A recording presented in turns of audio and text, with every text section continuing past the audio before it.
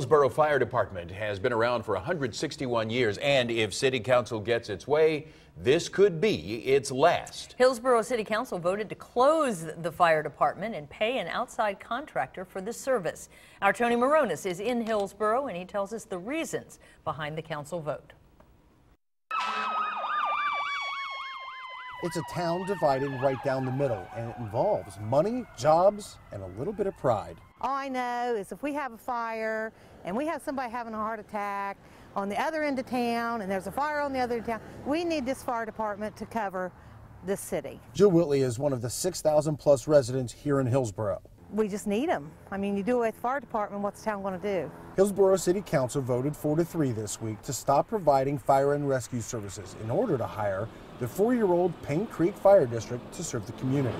The idea isn't anything new. It's all about slashing costs. In 2012, Hillsboro paid $1.4 million for the fire department. That includes pensions. This year, they paid about $1.1 million when the year is finished. Well, if they hire the Paint Creek Fire District at $5 mils per resident, that new deal could cost anywhere from $552,000 to $614,000. Safety-wise, I don't think it's a good idea.